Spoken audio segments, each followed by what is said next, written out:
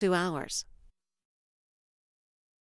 I am happy to welcome the distinguished chair of the Ways and Means Committee, Mr. Levin, members of the Ways and Means Committee, Mr. Pomeroy and Mr. Van Hollen. Gentlemen, without objection, your full statement can appear in the record, and you may summarize if you choose. Mr. Levin. Thank you. Here we go. Where's this button? It's on. The green light isn't very green. I request that the Rules Committee, this very distinguished committee, provide an appropriate rule for consideration of the Senate amendment and an amendment thereto. Would you pull the microphone just a little bit closer? And an amendment thereto. So let me briefly describe the amendment to the Senate amendment. Let me start with what is in the provision in the 2009 law. And our amendment would reinstitute it, or we're asking you to allow that. As you know, 3.5 million exemption, 45%. The projection is that of the 2.4 million estates next year, 99.7% would pay no estate tax. Only about 6,600 would pay a tax. And the estimate is that less than 520 or so are small businesses or family farms. We reinstitute that under our amendment because we think that the Lincoln-Kyle provision that's in the Senate version doesn't meet any of the key tests for this package. Briefly, these key tests are whether they promote economic growth, whether they add to the deficit, and whether they're equitable. And in a word, the Lincoln-Kyle provision flunks on all three counts. I don't think anybody can make a case that raising it to 5 million, the exemption, and reducing the tax from 45 to 35%, the maximum tax, would promote economic growth. I don't think anybody can really argue that that would be equitable. I'm willing, and my colleagues are, to take on that argument. And in terms of adding to the deficit, clearly it does. Under Lincoln-Kyle, 6,600 estates, that's all, would get an additional tax cut. The average would be over $1.5 million. And by the way, when you look at the income distribution of the package overall, the very wealthy do very, very well indeed. The upper 0.6% get 20% of the benefit. That is of the tax provisions. Excuse me, Mr. Chairman, would you repeat that? It's really hard to hear what you said. The upper 0.6% would get 20% of the benefit of the income provisions.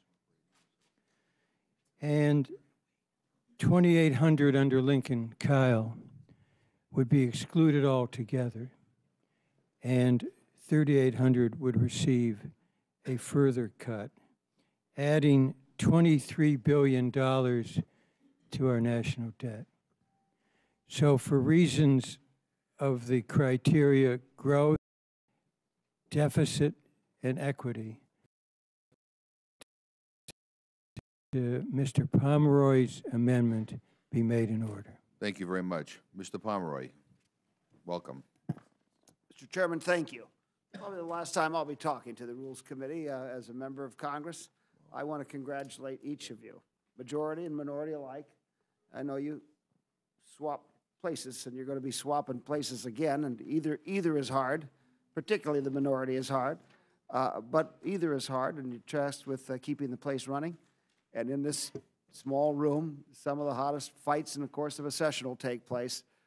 We all appreciate, your colleagues all appreciate your service to the institution, and as an outgoing member, I appreciate what the contribution you continue to make on behalf of this great House of Representatives. Well, we appreciate your service, and we're going to miss you. Thank you very much, Mr. Chairman. I just want to speak briefly in favor of this bill. A year ago, the House took a vote. It was a vote that passed by a vote of 225 to 200. The vote was on December 3rd, 2009, and it was to establish permanently the estate tax at 2009 levels.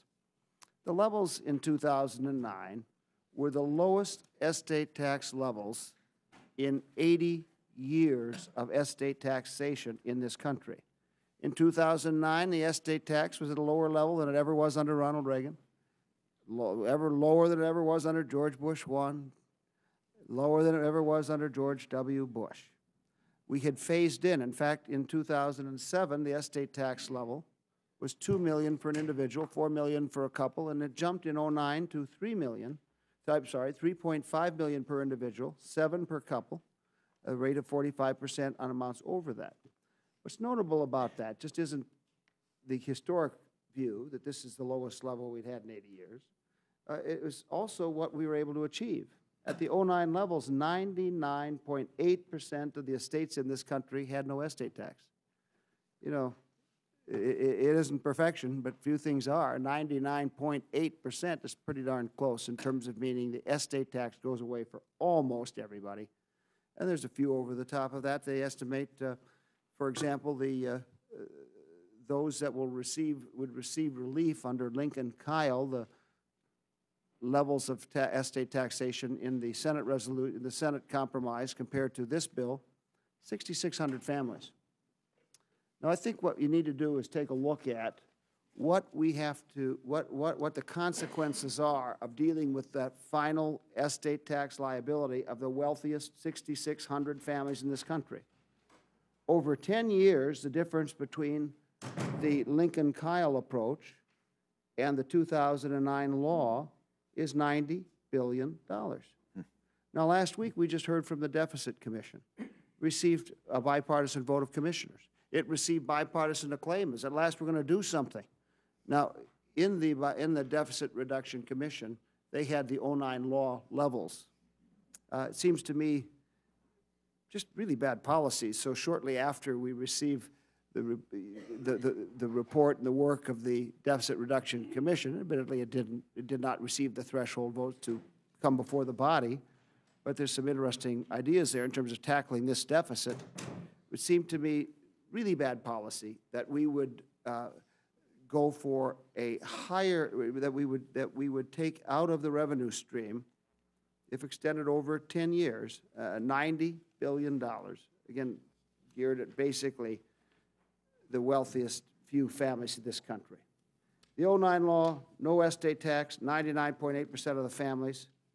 I think this is about the right place to leave it. The House voted that way last year. We'd appreciate an amendment to give us another shot to establish it at that level as we consider this issue. I yield back, Mr. Thank you very much, Mr. Van Hollen. Thank you, Mr. Chairman. I Mr. want Van to. Hollen, if you excuse me, I'm going to run down and vote in steering and policy, and I'll be back if you'll. Good luck. Can you Well, ask I'm him? not up. Ask him to hold the vote. Vote well. Thank you, Mr. Chairman. I want to join my colleagues up here in thanking every member of the Rules Committee for your hard work and long hours, and just say a word to my friend Earl Pomeroy and thank him for his incredible service in the Congress. And I think that the proposal that he put forward in the Congress not that long ago to keep the estate tax at the highest level of exemptions and the lowest rates under the Bush plan until, of course, this year was an eminently sensible compromise. As he pointed out, it was the highest exemption and lowest rate in decades and decades. We just heard from the Bipartisan Deficit Commission in a document entitled A Moment of Truth about how we got to get serious on deficit reduction. And so the question that this amendment boils down to is this. Do we really think at this time of high deficits it makes sense to give a $23 billion tax benefit to 6,600 families a year for 2 years? Is that really what we want to be doing at this particular moment in history? It doesn't create jobs, it adds to the deficits, and you're providing, at a time when many families are struggling, what I think most people would consider a really unfair bonanza and giveaway that amounts to about, on average, $1.7 million break for each of those 6,600 families a year. Is that really the message this Congress wants to send to the country at a time of high deficit? So I thank my colleague, Mr. Pomeroy. I thank the committee and ask that you make this amendment in order. Well, thank you, and I thank you all for being here. And you know, I have, just speaking for myself, I look at this package that has just been voted on in the Senate that's coming before us, and I kind of scratch my head and wonder, did anybody at all listen to the Deficit Commission? Is anybody really serious about reducing our deficit? You know, we have these great battles in Congress over whether or not we should extend unemployment benefits to those who are unemployed, and my friends on the Republican side insist that it has to be paid for. Yet when it comes to tax cuts for wealthy people, you don't have to pay for them. And we do know that this estate tax is not only incredibly generous, it is, as you pointed out, the most generous estate tax deal that has ever been in place, with the exception of the total exemption.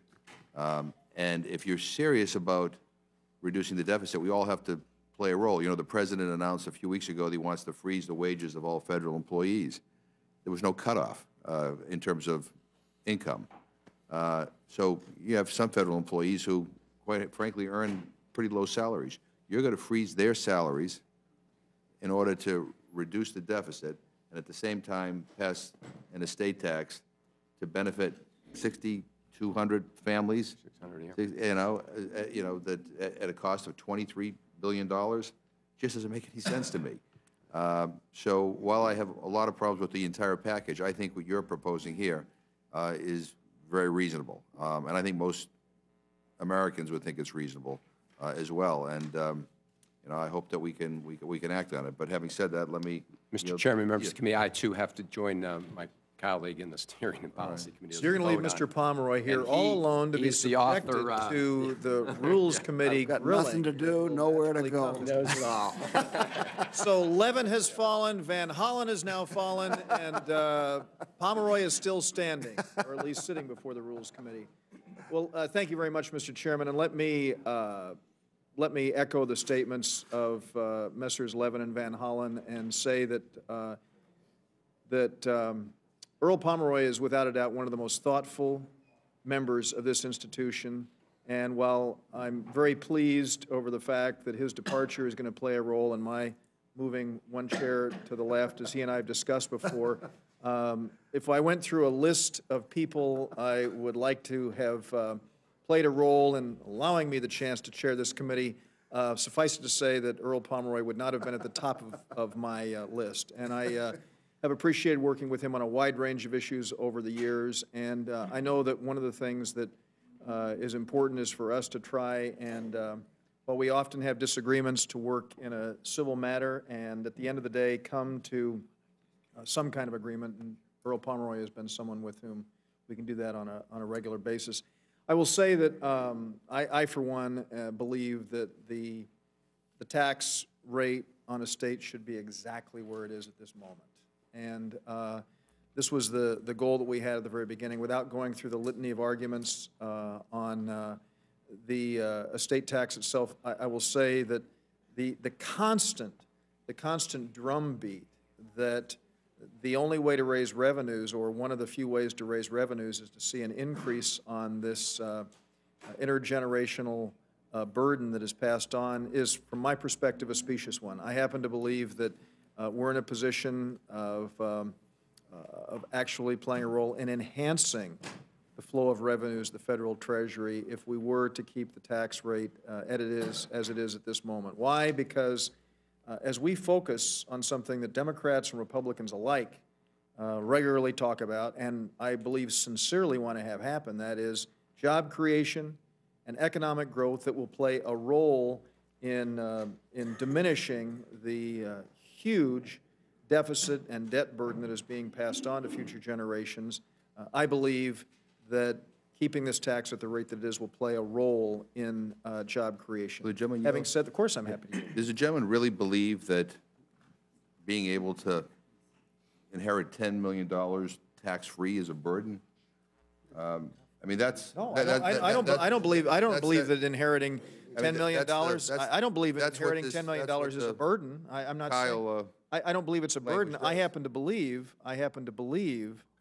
that what we need to do is we need to focus on job creation and economic growth so that we can decrease the annual deficits that we see in the future and the debt burden that is being passed on to future generations. And I argue that keeping the rate as it is will play a have a very salutary effect in our goal of reducing that. Now, I know that we have a disagreement on this, but that happens to be my perspective, and I think that there's a wide range of empirical evidence out there that will verify that. I will say that we know what's going to happen here now. It appears that Mr. Pomeroy's amendment is going to be made in order, and I'm fine with that.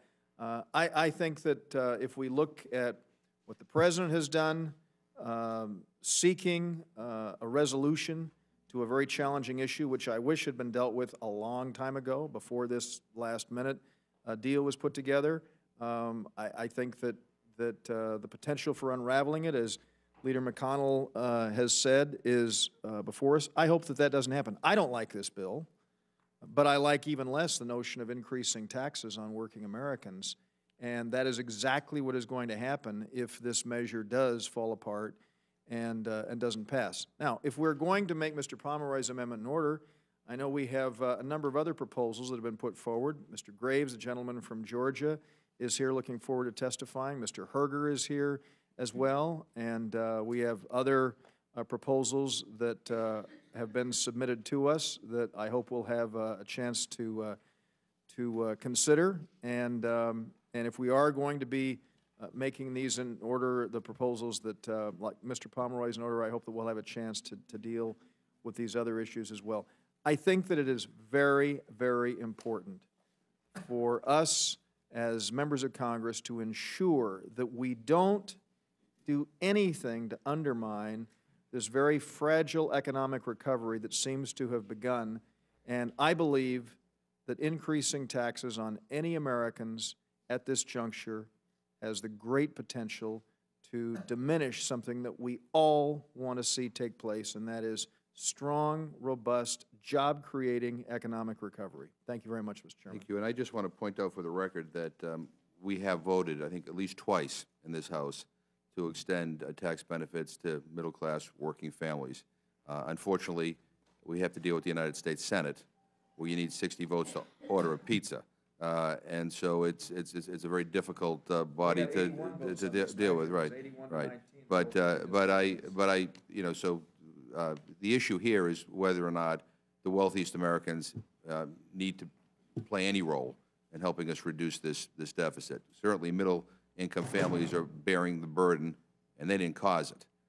So this is about fairness. I'd like to yield to Mr. Chairman, yes. This is a comment that has nothing to do with anything, but I just want you to know and want members of the committee to know one of the very first calls I got on November 3rd was from David Dreyer. It meant a lot to me, and I appreciate it very much, David. Could I say a word? It turned out the vote hadn't started, but now it has. Okay.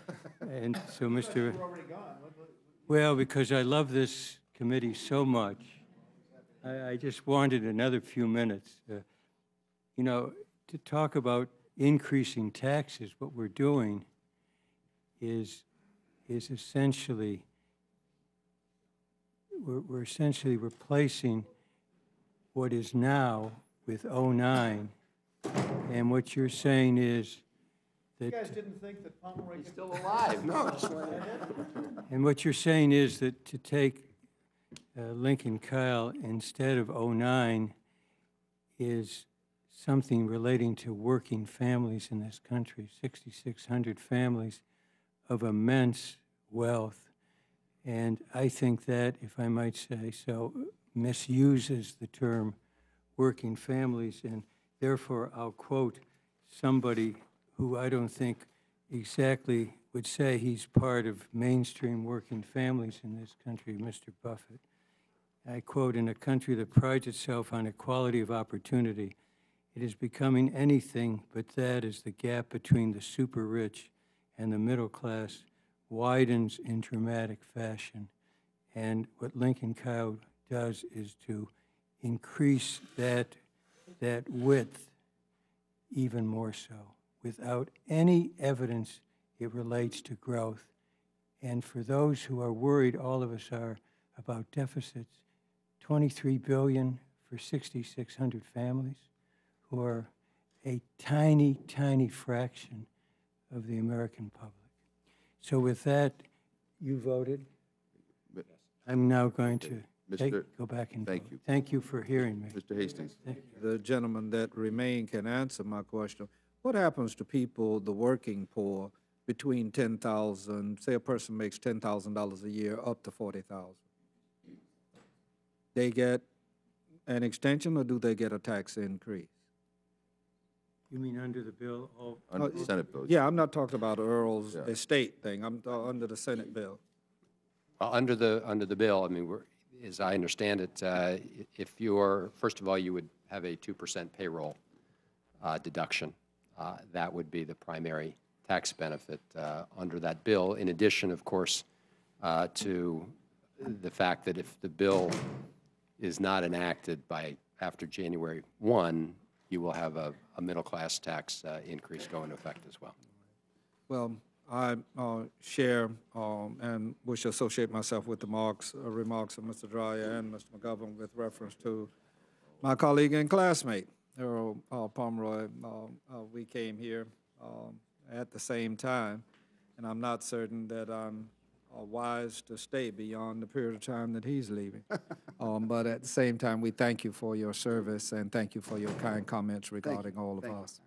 Thank you very much. I just want to make sure that members all have an opportunity to get a seat. So if I don't think everybody has a seat right now, so I think we may be all set. But Dr. Fox. Thank you, Mr. Chairman. I wanted to comment and ask Mr. Van Hollen to further comment on something that he said. I wrote down that you said, "we are giving," and then I was writing it down, and I didn't get the rest of your sentence. But it seems to me that the attitude of you and many of our colleagues on the other side of the aisle is that all the money that people earn belongs to the government, and that if they're allowed to keep some of that money, then it is the government giving back money to them. We constantly hear that phrase, "we are giving them something." So is it your attitude that all the money people earn belongs to the government, and whatever they're allowed to keep is a gift from the government? No, my attitude is this, that the government of the United States has to support some very essential and important functions, like the national defense, like our veterans, like the education programs that we support, like research at NIH, like, in fact, paying the salaries of members of Congress, which many Americans might not think is one of the higher priorities, but it's part of the functioning of government. And then the question is, how do you pay for it? And do you pay for it in a fair and equitable way? I don't think I'd be surprised if someone was to propose that we just eliminate all revenue for government. Maybe that is your position. But if you agree that it's important to support certain national government functions, then the question becomes, what's the best way to do it? And in my view, Teddy Roosevelt was right, a great Republican president who believed that when it came to the estate tax, those people who had accumulated great wealth, when they died, there would be some form of estate tax, that you don't have a permanent American aristocracy. That was his theory behind it.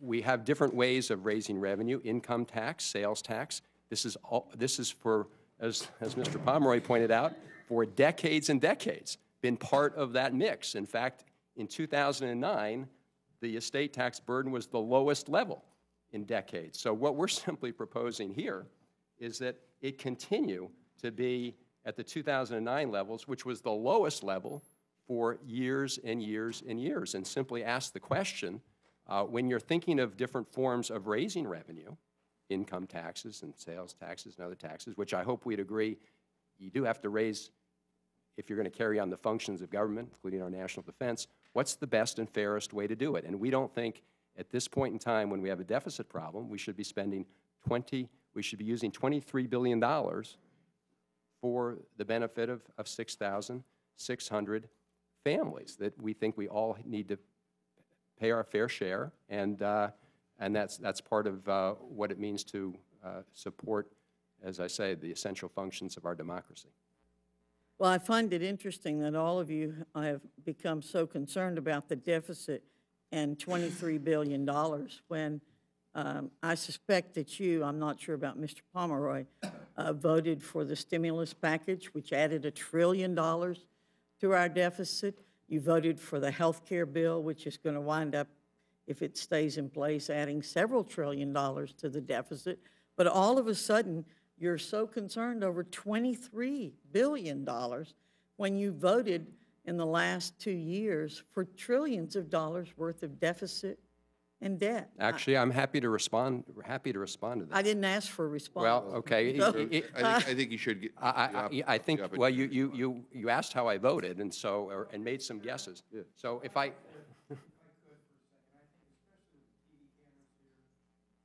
Our general approach is to always go through the chair, except in this committee it's much looser. We don't talk directly to a person about their particular motives or actions. We go through the chair, and I would ask that we follow that. And I respect my friend from North Carolina, but you can talk generally about what has been done, but to go through, to continually refer to these individuals, I think is out of order. I thank my colleague, but I would appreciate the opportunity now to respond, since reference was made to my voting record. And the Congressional Budget Office is the arbiter. It's the neutral arbiter in this body of whether something adds to the deficit or does not. There are many things you can say about the health care bill. I happen to think it was a very good piece of legislation. But one thing you cannot say is that CBO said it would add to the deficit. In fact, CBO score indicates that it would add $1 trillion to the to our bottom line and not be added to the deficit. So that's just a flat wrong statement. With respect to the recovery bill, the stimulus bill called by many, I think we would all agree that the priority had to be to get our country out of economic freefall and stabilize the economy. And that was a priority. And in fact, the most important thing to do in terms of long-term deficits was to get the economy back in gear. So we have these priorities of both getting the economy in gear right away, but also recognizing we have to put this country on a sustainable long-term fiscal footing. And I think it sends a terrible signal about whether we're serious about that or not when you provide this kind of huge tax break to the biggest estates in the country, especially, as my colleague said, less than 2 weeks after the moment of truth report from the Bipartisan Deficit Reduction Committee. Thank you, Mr. Chairman. I would just say that talking about adding to the debt the $23 billion, because that money has not been coming into the Treasury without doing this bill and getting the money. You're counting on getting something that we weren't going to get anyway. There's just two very different opinions about what the government, spending by the federal government does for the economy. And I think that we don't have to really make a big case for the fact that the spending doesn't make a difference or it makes it worse, because we have the history from the last 2 years of what has happened. The $1 trillion was spent with the stimulus. We were promised that unemployment rates would not go above 8%. They've stayed at almost 10% since that very same time, since that time. And so we know that it has been a failure. And I don't think we really have to argue that, because the statistics already show us that. So, Mr. Chairman, I don't have any other comments or questions.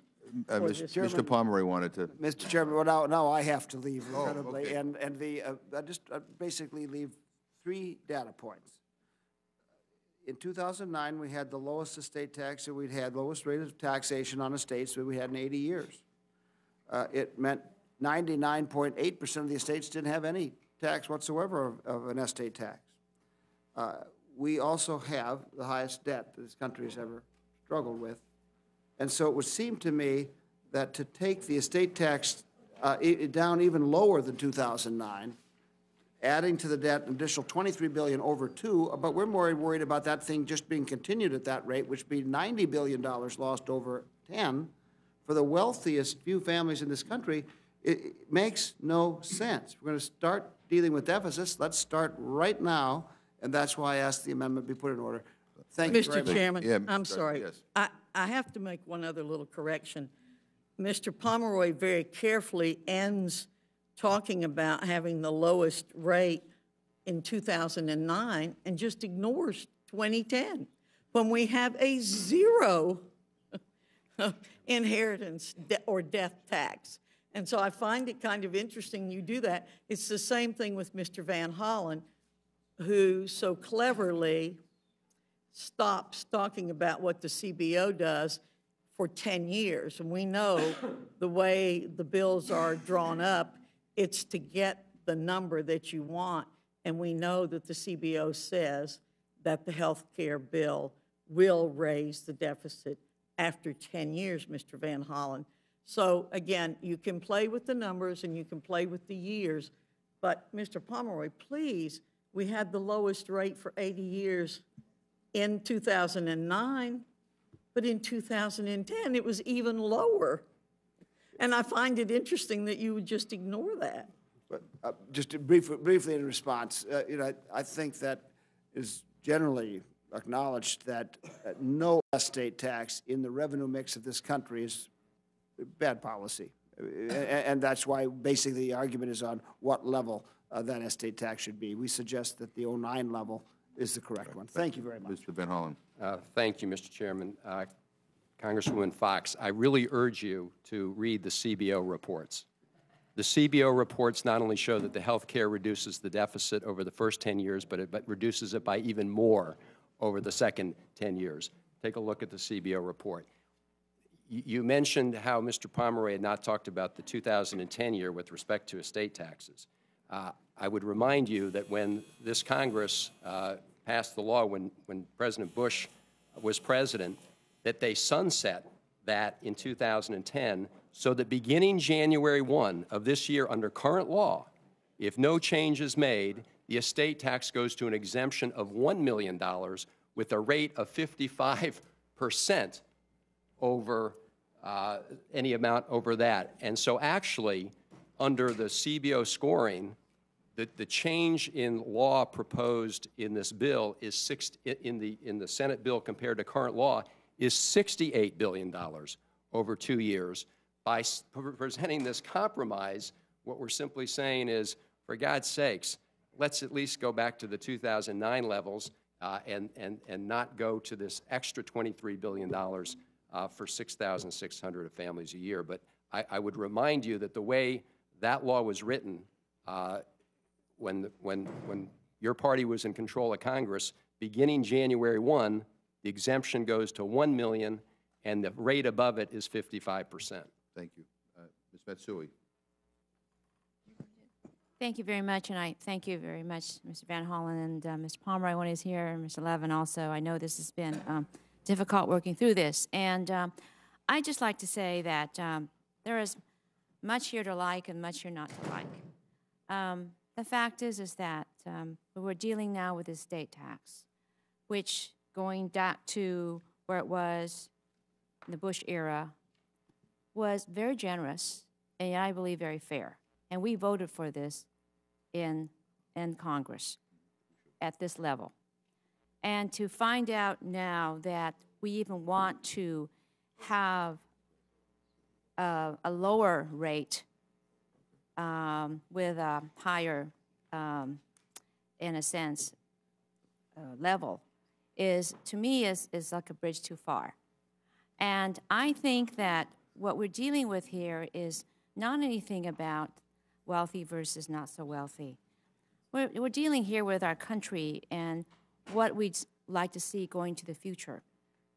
And quite frankly, I think everybody has to admit that this is something that we don't need to do and will add to the deficit. And as you said, we had the Fiscal Commission a couple weeks ago where the whole nation is focused on the deficit. And we realize moving forward that there are elements of this package anyway that will add to the deficit we're hoping for as the economy will come back. And I feel, and I think most of the people on this side of the aisle feel, that it's unnecessary to go to this level. It's, to most of us, a bridge too far. It is not necessary. What Mr. Pomeroy's amendment, which we voted for before and passed, sets it at a level which is very, very generous and is something that I believe most of us here can agree to. And my feeling is that it is actually the situation where the House must, in essence, look at this. It was presented to us, and we're dealing with it, the many elements of this. The estate tax just came at us, and we knew that this was something we needed to deal with. So I do appreciate what you've done and what the Ways and Means Committee has done to come to I think, a fair and equitable solution to this as we move forward. So I do appreciate this very much. Thank you. And before I go to Mr. Curie, let me just tell the members that are here that there's one vote, so you might want to go vote and come back. We're going to keep this thing going. Mr. Curie? Thank you, Mr. Chairman. Mr. Van Hollen, thank you very much. Before I begin, I'd just like to say I think that this institution is truly at its best when both sides, both parties work together to try to come to solutions to problems. I think we are the least effective when we point fingers and talk about the kind of political things that I heard my friend Ms. Fox just talking about. I think that is the counterproductive thing that America is tired of, and I think that we really need to really focus on solutions and ideas rather than pointing fingers at who's at fault for what. Having said that, you know, I look at the tax bill, and my sense is, with respect to extending the tax cuts for the wealthiest Americans, I'm supportive of that. Not because the wealthiest Americans can't afford to pay more tax, I think they can afford, but because I think that it would be critical to helping us with respect to turning the economy around. Now, I listened to the arguments about the estate tax, and I don't understand how reducing the amount of estate tax will in any way, shape, fashion, or form help the economy. And I think that's what we're looking at.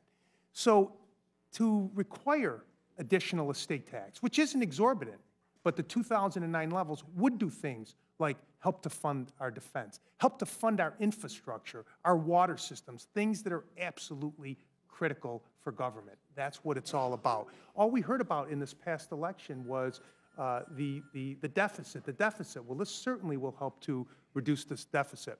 And the last point that I want to make, and it goes to something, Mr. Van Hollen, that you said earlier. You know, we were here last week, and I think my friend Ms. Fox talked about, while we were debating the DREAM Act, America being the great meritocracy, and the fact that in America, you were able to achieve, you were able to succeed because of your merit, because of your ability. And I would submit that that's what Mr. Van Hollen was talking about when he talked about the estate tax and the idea when they first enacted it of preventing the development of an aristocracy in America and making sure that America continues to be the great meritocracy that it is, that the people who can achieve the most do achieve the most, and you get ahead not because of who your parents are or not because of how much money your parents had, but rather because of your own ability. That's what I think this debate focuses on today, and that's why I think that Mr. Pomeroy is correct in his amendment. Thank you, and I yield back the balance of my time. Thank you very much, Mr. Perlmutter. Thanks, and I appreciate the comments of my friend from New York, Mr. Arcuri, and I applaud the gentleman for bringing this amendment. I voted for this amendment a year ago. I'm going to support this amendment. It's generous in certain respects already, but as it is set forth compared to what's in the bill, it saves the country some $23 billion, or allows us to pay bills in the amount of $23 billion. At the end of the day, this is about our nation paying its bills for services that are rendered to it. And I couldn't have said it any better than Mr. Arcuri, that this is a place where we can make sure that folks who have worked hard and have developed estates up to $3.5 million for an individual, $7 million for a couple, can pass that estate on to their family. Over that, then there is payment of taxes for that, and it represents some 99.8% of American families as the amendment is drafted. And I thank the gentleman for bringing it, and I will support this amendment. Thank you very much, Ms. Pingree. Mr. Van Hollen says he has to go, so you don't have anybody to ask any questions. Thank you very much, Mr. Van Hollen. Thank you. Mr. Brady? Mr. Brady will probably come back a little bit later. Mr. Herger? Yes. I was wondering about Ms. Fox and voting. Is David coming back? Yeah. All right. Yes, sir, Mr. Herger. You have the floor. Mr. Chairman and members, I'm offering this amendment because it's time for Congress to stop demanding port barrel projects as the price for moving forward on the American people's priorities. There are many provisions I support in this tax agreement. It is absolutely imperative that Congress act to prevent the job-killing tax increase that are set to take effect on January 1. At a time when our economy is struggling to recover, it's hard to imagine a worse idea than giving the green light to the largest tax increase in American history. It's especially vital that we stop the looming tax hikes on capital gains and dividends, which threaten to put a freeze on investment. The estate tax relief in this agreement is also critically important for family farmers and business owners in Northern California and across the country. However, I also have some serious concerns with this legislation. The failure to pay for the extension of unemployment benefits will only add to the burden of debt we are passing along to future generations, and the inclusion of special interest giveaways is a slap in the face to the American people who have made it clear that it's time to end business as usual in Washington. My amendment strikes from the bill the extension of taxpayer subsidies for ethanol. These subsidies are among the worst examples of waste, inefficiency, and special interest politics in the federal government. According to the Joint Committee on Taxation, extending the ethanol tax credit for an additional year will increase the federal deficit by nearly $5 billion. As if that weren't enough, Congress also protects the industry from competition and raises costs for consumers by imposing a steep tariff on less expensive foreign-produced ethanol. This raises the question, what exactly are the taxpayers getting for this $5 billion in ethanol subsidies?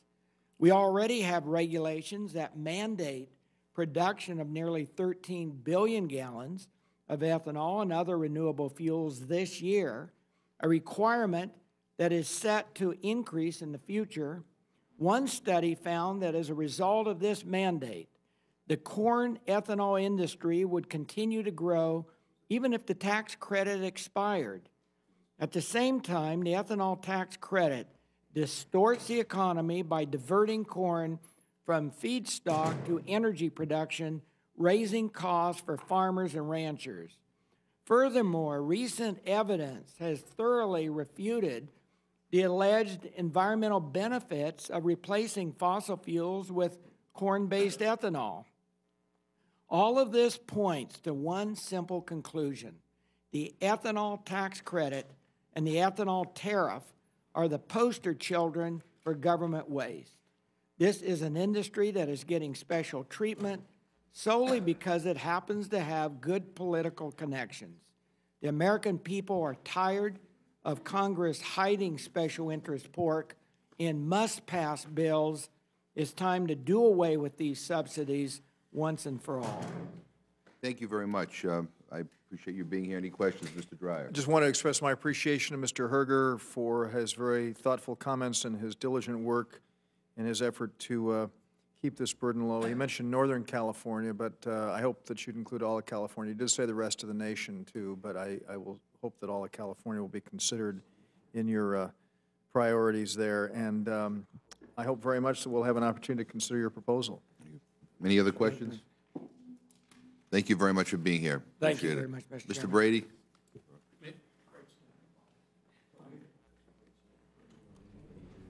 Welcome. Thank you, Chairman. I'll be brief. I'm here on behalf of the House Ways and Means Committee, Ranking Member Dave Camp, in support of this tax relief measure in opposition to Congressman Pomeroy's amendment to increase the death taxes on family-owned farms and businesses. And I'm here as an individual to offer an amendment to cut $150 billion of spending in the federal government to cover the costs of this bill. From the Ways and Means perspective, we think this is critical to the economy and critical to taxpayers. Increasing taxes by almost $4 trillion on American families when they can't afford it and they're struggling, small businesses when they're trying to add jobs, on capital gains and dividends, which our seniors live on to make ends meet, to allow the alternative minimum tax to hit 25 million middle-class families, and to bring the death tax back to where we have family farms and small businesses that have worked their whole life to build a nest egg, and to have Uncle Sam swoop in and take more than half of everything they've earned is wrong, is morally wrong, and I oppose that. The extension of R&D tax credit is critical to jobs as well as the state and local sales tax deduction. This bill has strong support from many conservatives, such as Americans for Tax Reform, Freedom Works, National Taxpayers Union, and other leaders within the conservative movement. There is a real concern about both the Pomeroy Amendment and the spending in this bill. The Pomeroy Amendment brings back the death tax almost in full life. It would impose the second highest death tax rate among OECD countries, our competitors in the world, and confiscates the hard-earned work of our family farms and businesses. That amendment is opposed by the Family Business Estate Planning Coalition, 42 organizations that include your neighbor family farms, your neighborhood grocery stores, newspapers, auto dealers, beer wholesalers, your local builders and contractors, as well as the independent businesses, and I urge its defeat. Final point, like other conservatives, I believe this bill should be paid for. We have several of our leading conservatives here today, Congressman Jim Jordan and Tom Price among them, offering an amendment as well to cover the spending of this bill. My amendment is modeled on the Coburn Amendment offered in the Senate today. It takes the recommendations of the Bipartisan Deficit Commission and puts them into place and includes a Sunset Commission to eliminate wasteful spending. Some of these cuts include a 15% immediate cut in the White House and congressional budget, freezes pay raise for members of Congress for 3 years, for federal workers as well, reduces the federal workforce by 10%, requires the sale of excess federal property, eliminates duplication in programs, and ends funding for Corporation of Public Broadcasting, among other common sense cuts that the Deficit Commission brought forward. It's critical that we pay for this bill. My view is that, and my hope is that you will allow an up or down vote on this spending reduction so this bill can be completely paid for. Thank you, Madam Mr. Chairman. Brady. Are there any questions for Mr. Brady? I just have a couple of questions. McGovern. Yes, sir. When you were talking about the estate tax, you were saying that you made this comment about Uncle Sam taking half of what everybody has. I'm just confused. I mean, under the bill that's before us, a couple could receive $10 million tax-free, and then there's a tax beyond that. I mean, we're told that there's 6,200 people in this country that are affected at all. 6,600 are affected at all by this. I'm just, you know, maybe it's just political rhetoric, but I'm just trying to put this in perspective. I don't know a lot of people, who get $10 million tax-free, and I don't know a lot of people who have those kinds of estates. But the fact of the matter is, what is in this bill right now, I think, is overly generous, given what's going on. You talked about you're going to implement the recommendations in the bipartisan commission. That do you include eliminating the tax deduction on the interest for people who own homes? Will you eliminate that too, so people can't deduct the interest on their taxes? Is that No, part these are spending cuts in the size of government. And you talk about freezing the work of the pay of federal employees. Do you have a cutoff? I mean, does the person who's cleaning the floors of federal buildings, who may make $20,000 a year, do their salaries get frozen just as much as somebody who's making over $100,000 a year? I mean, everybody who's a federal worker, their salary gets frozen?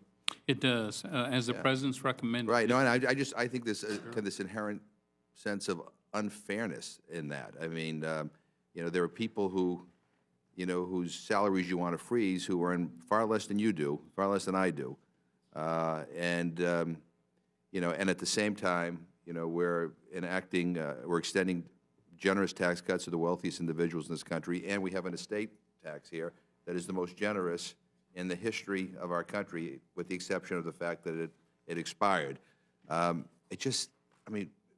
Where's the balance, or where's the fairness? Why do low-income people and middle-income families have to bear the burden of digging our country out of this mess that they did not create?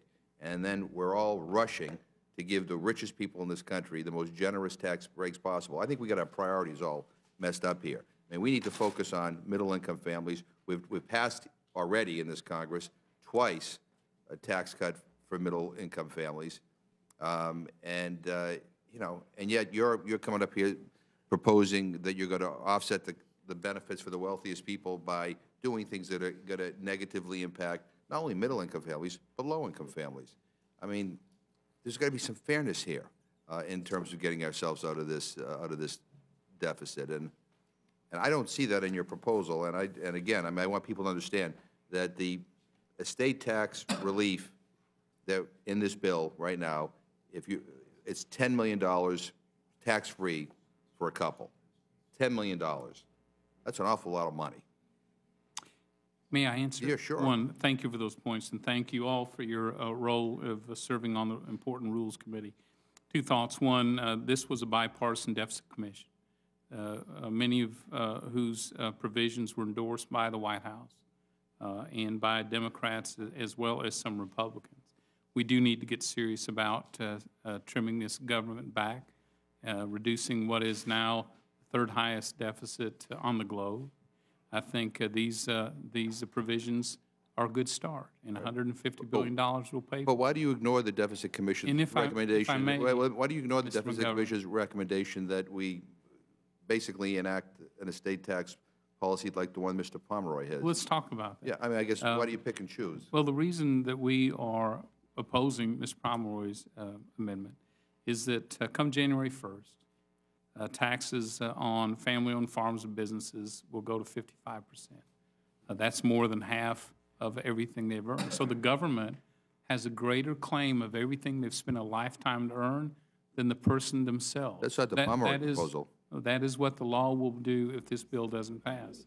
And my belief is it's immoral for the government. That's not their money. Well, that's not what we're talking about. Well, actually, it is. No, because we were talking about Mr. Pomeroy's bill raises the tax as opposed to the $10 million tax-free.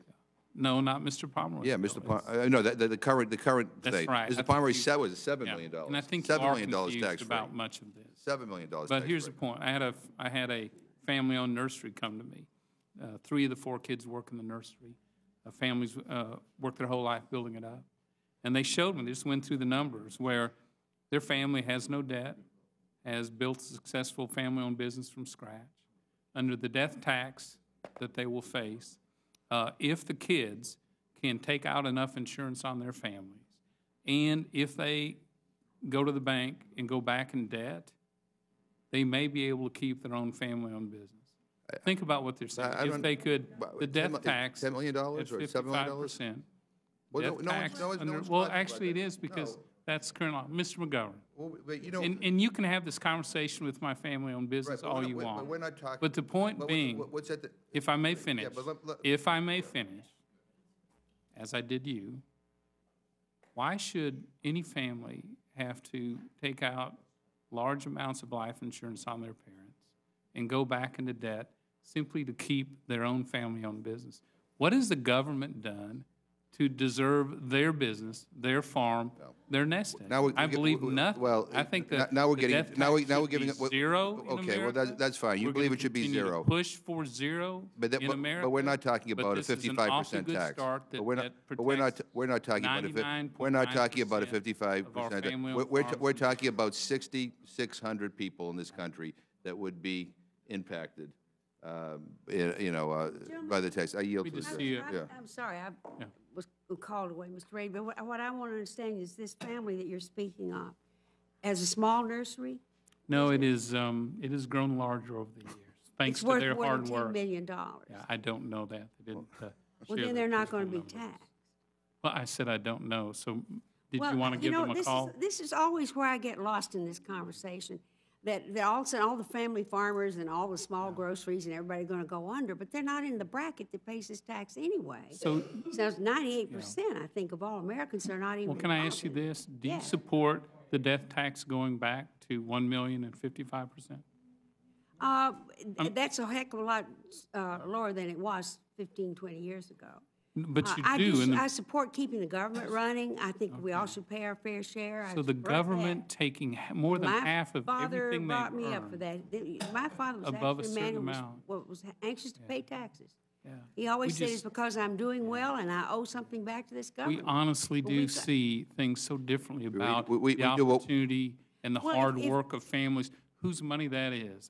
Obviously, you believe it's the government. No. Well, if this is a to family redistribute it, business but- that makes but more I than $10 don't. million a year, I think they should pay taxes. Just- Let me be honest. about So that. if they worked hard, become successful, no Certainly. matter what, whether it's 1 million as you support. Right. No, you know, I'm or saying 10. 10 million.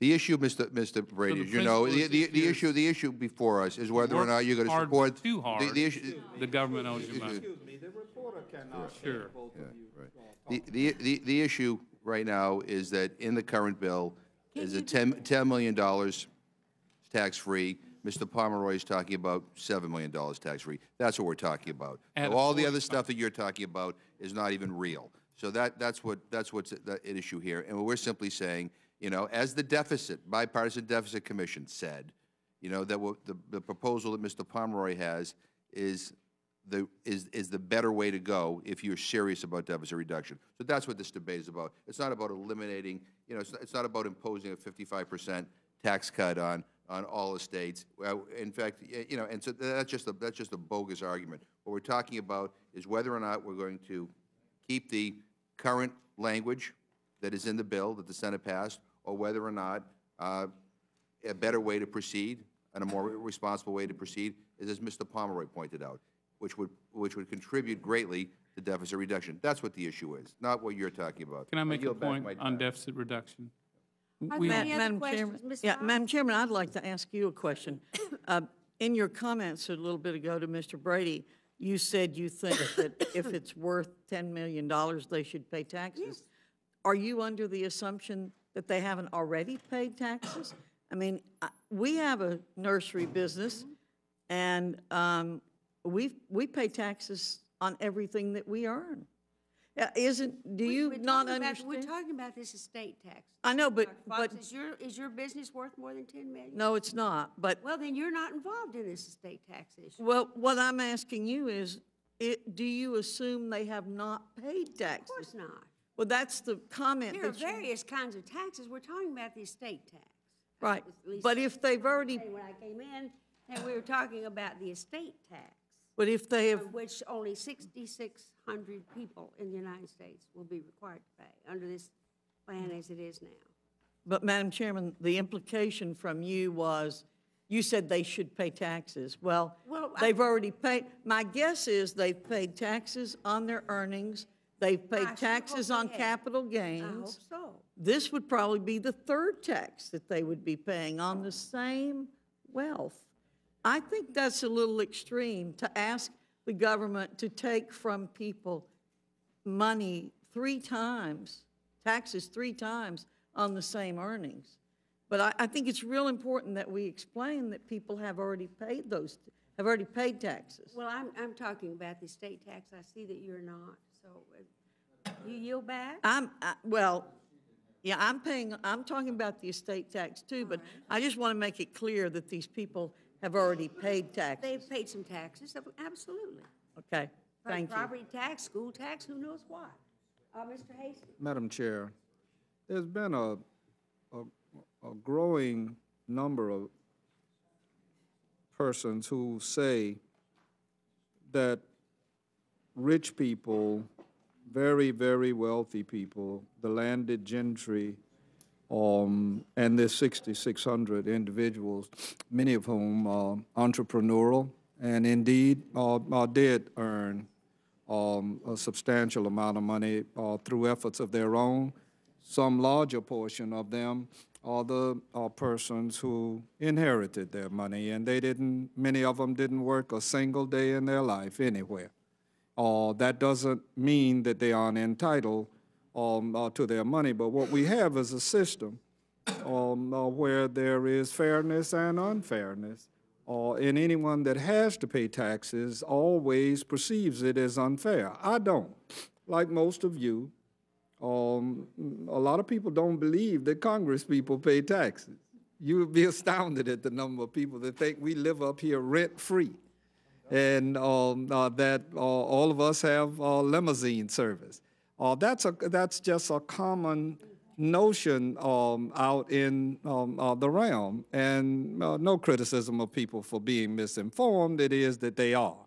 Now then, one of the things that really galls me is the notion that very wealthy people are great charitable givers. The statistics don't show that to be the case. And any of you that have been moving about America, Mr. Hastings, yes. is there a basketball game going on behind me? It's Oh, awfully loud. I'm sorry. We Yes, have we got quiet, that. please. We can't hear the witness Hear your and discussion. each other. Thank you. I wanted to hear your thoughts. Many of the persons who are very wealthy, sometimes fairly wealthy because they're stingy and cheap.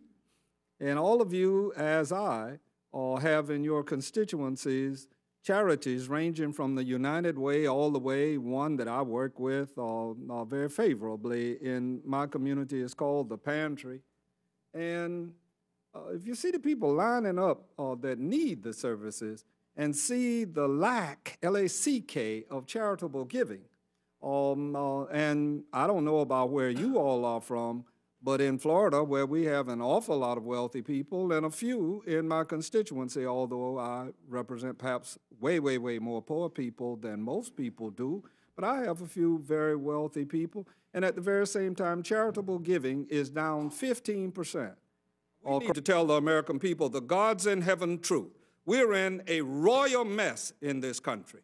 And it's just that simple. And in order to get out of royal mess, everybody has to sacrifice. And that's what didn't happen in the Iraqi war and in the Afghanistan war. All of us, me, you, all of us, went about our businesses, going to basketball games, going on our vacations, doing whatever it is that we do, as if nothing was happening other than the fact that we would come here and politically make the arguments when we lose a constituent or when the soldiers would come home wounded and what have you. But generally speaking, in America, the same ice cream cone and everything else. Now, I'm old enough to know when the country did sacrifice when we were at war.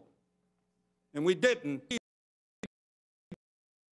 To tell the people that, and all of us, poor and rich, need to sacrifice in order that we might be able to bring this country out of the mess that it's in. Thank you, Madam Chair. If I may, Madam Chair. Yes, indeed, Mr. Just thought one, any chance that the government could sacrifice? Any chance the government could actually stop wasting money? Absolutely. Tighten its belt? Absolutely. I mean, the government went on the spending spree. This Congress went on the spending spree. Our families didn't do it. Our small businesses didn't do it. Both parties. Now we're coming to them. Both parties, right? We're coming to them to ask them to pay for it. Yeah. I don't believe, two thoughts. One, we should pay for the war. But I'm going to spend every dime necessary for our men and women to get the weapons and the technology support they need so they can win that mission and come home safely. Secondly, you're not going to spend this money for trade debt, for reducing the deficit. You've raised, this Democrat Congress and the White House have raised taxes more than $600 billion this session. Not one dime went to reduce the debt. In fact, they doubled the spending on that. And final point, I know you didn't mean this, and I wanted to give you a chance to take it back, but when you talk about people who are family farmers and small businesses, you know, who have built up a nest egg in an entity to send to their families, when you say that many of them haven't worked a day in their life, they're stingy and cheap, surely you're not referring to our local farmers, our local grocery stores, our local newspapers, our local businesses. Did you hear me say farmers and You said grocers? those who have No, I did not. Did you hear me say landed gentry? And the people that inherited their money that haven't worked a day in their lives, and a whole lot of them are stingy. And you tell them I said so. Could you name one, Mr. Hastings? I can name several, and I won't, any more than you can't name me any family farmers that are going to receive the brunt of this particular tax measure. I will tell you, let me give you the list of 42 organizations in America. I'm not talking about along organizations. Main Street, you asked me to name in our one. farming I asked you community, to name one. Those who oppose the Pomeroy Amendment and support the provisions in the bill today, I'll give you a long list of people. And they've worked hard every day of their life. Yeah, well, you need to come with me sometime to the breakers and hear the discussion at the Oak Bar.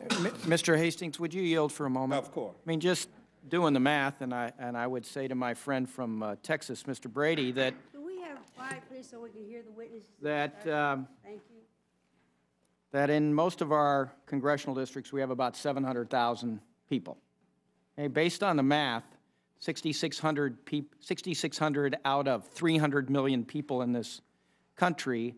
I would say in my district, my guess is in other districts, we're talking about maybe 15 people out of my entire congressional district would fall under, or, you know, would be taxed in the Pomeroy versus what's been proposed. And so my guess is whether, you know, you're in Texas or you're in Colorado, it's 15 people, and we're running up the debt $23 billion for the 15 people in my district, the 15 people in your district, when we got lots of bills to pay. I mean, that's what we're talking about here. And that's why the amendment that's been proposed by Mr. Pomeroy really is a pretty reasonable compromise. That's why it passed the House, in my opinion, last year. And, you know, and I would agree with my friend, Mr. Brady, we've got a big debt that we have to tackle, and you got to start sometime.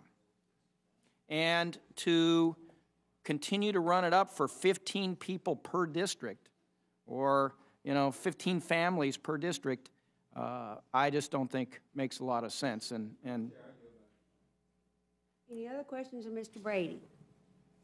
No, well, thank you very much. Thank you, Madam Mr. Chairman. Brady. Appreciate it. Appreciate you being here. Let's ask Mr. Doggett, who is on the Ways and Means Committee. Anybody else on Ways and Means? No. All right, Mr. Doggett, let's hear from you. Thank you very much, Madam Chair and Mr. Dreyer and members of the committee. I have prepared 2 amendments in haste. Just as this bill has arrived here in haste, I don't necessarily suggest that the committee adopt them as presented to the committee, but to raise concerns to you that I think are serious and far-reaching. The first concerns Social Security, and the amendment, as you see, would simply strike the payroll tax cut provisions of the bill. I believe that there is a reason for people paying Social Security payroll taxes. It's very simple. It's to get Social Security. I believe that to provide a payroll tax holiday is not to provide the American people a day at the beach, but to risk the serious undermining of Social Security.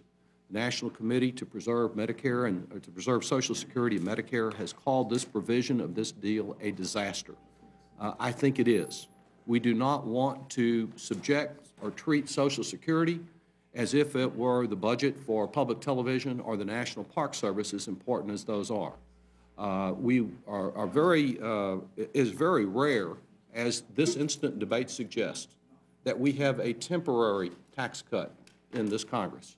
And when we get another year or 2 years down the road, there will be those, and some already are, who suggest that we ought to extend this tax provision. Just as we are today. Yes, and I think there's real danger to Social Security if we begin to say that instead of it being a payroll social insurance system that people pay in and receive old age, survivor, and disability insurance, that what we're going to do is just borrow money from the Chinese to fund it, that it will lose the sound foundation it has. This is an issue that has not received much attention in the course of this debate, a very serious and far-reaching question, and I would just urge the committee, it might well decide to deal with this in a different way, to give us an opportunity to vote on this matter. There is a second very serious matter. This is not the first time someone has suggested a payroll tax holiday. It was suggested by a number of Republicans as an alternative for the Economic Recovery Act. We chose not to do that, and one of the reasons we chose not to do that is doing a payroll tax holiday of this type discriminates against all of those who are not on Social Security. For example, in the state of Massachusetts, as you know, Mr. McGovern, 97% of the firefighters, the police officers, I believe the public school teachers, about half of the public school teachers in the state of Texas, they're not in Social Security. Under this deal between the White House and the Republican senators, those people will not get any benefit whatsoever. I think it's about 60%, Mr. Dreyer, in the state of California. Those people will get no benefit from this provision of the bill. And there's no reason why, if the Congress deems it appropriate and affordable to provide a stacked tax cut of this type, that every American ought not to share in it.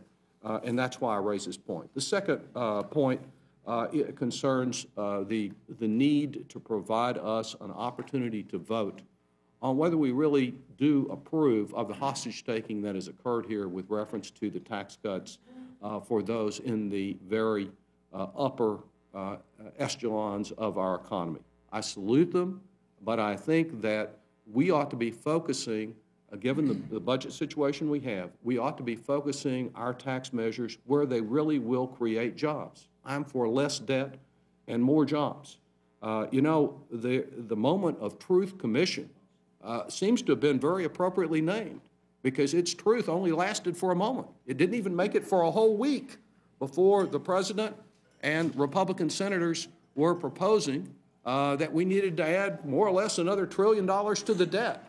And we worry about how to pay for it later on. It's always short-term candy and long-term castor oil.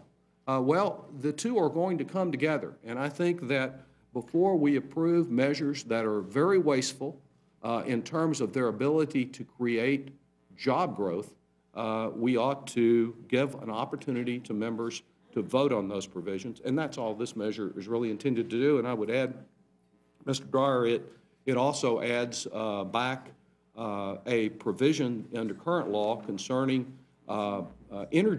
renewable energy jobs, and pays for it, as Mr. Herger suggested, by lowering the ethanol subsidy. I would prefer, as he recommends, and I applaud his amendment, to just simply eliminate it entirely. But I think it is important on these provisions to pay for what we're doing.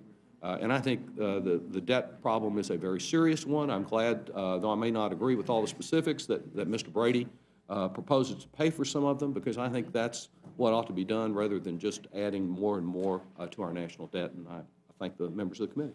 Thank you, Mr. Doggett. We thank you for your testimony. Are there any questions of Mr. Doggett? Mr. Doggett, you mentioned the term hostage taking. I guess the simple question is, can you tell me who has the majority in the House and who has the majority in the Senate? Well, I think the answer is obvious. The Senate continues to operate under the rule that the majority does not rule. It takes a supermajority there, apparently under their procedures. They can never do muster 60 votes in order to pass a tax cut that I support for families earning less than $250,000, or pass a measure that we approved last year concerning estates. Mr. Doggett, just tell me which party has the majority in the House? The Democrats have the majority both places. They don't have a supermajority required by the rules of the Senate. Well, I'm curious about this term hostage taking being used all the time when we are in the minority and we do not control what happens in either the Senate or the House. And yet all the time when something negative is happening, it is blamed on Republicans. But I just want to make it clear that the Democrats are in control of the Congress. Well, if they're in control of the Senate, it doesn't show very well, and I assume you'd want to take credit for being successful in blocking. And the ransom paid here is indeed dear. It jeopardizes Social Security. It does not do what is necessary to address our national debt. But I think the senators who negotiated this deal were amply rewarded, and much to the disadvantage of our country. Well, I would say you and I agree that this is not a very good deal. Thank you. Thank you very much for your query. Okay. Thank you very much. Thank you very much. I think we'll call a panel up. Now we'll have Mr. Pence, Mr. Jordan, Mr. Weiner, and Mr. Welch. Mr. Graves, too, sorry. Yeah, we'll all come up. Thank you. Where we want to sit? You can. You can hear me? Yeah. Mr. Welch needs to go. All right. Why don't we begin with Mr. Pence? How's it? Thank you, Mr. McGovern. Thank you. Thank you to the members of the committee. Appreciate the courtesy that has up to this point been shown to me in my rare appearances before the Rules Committee, and grateful for the service of all the members on this panel. Would like a point of personal privilege to also thank Mr. Arcuri for his service in the Congress and the dignity with which he has performed it, despite our frequent political disagreements on policy. I admire you, and I wish you every success. The amendment that I would offer for the committee today is an amendment that, in effect, would, I believe, provide certainty to American taxpayers. And I come before this committee understanding its partisan makeup, and I understand the traditions of this committee. But I come before the committee in a spirit of recognizing that there is change in the air. 3 weeks from today, Congress will change by virtue of the will of the American people in its majority. And I would respectfully request members of this committee to maybe think about breaking training a little bit on this rule and considering allowing the minority an opportunity to vote on what I believe every House Republican would like to have a chance to vote on in this debate. And that is to permanently extend all the current tax rates established in 2001 and 2003.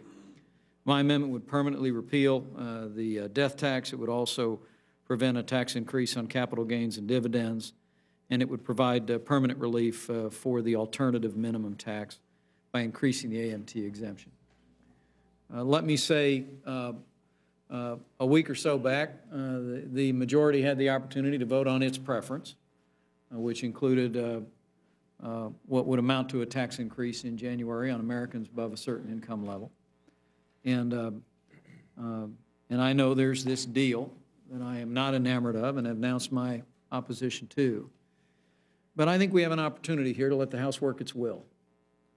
And I want to encourage the members of this committee to consider that in the waning days of this Congress. Not simply because I believe that extending all the current tax rates would establish certainty. I was in Muncie, Indiana yesterday.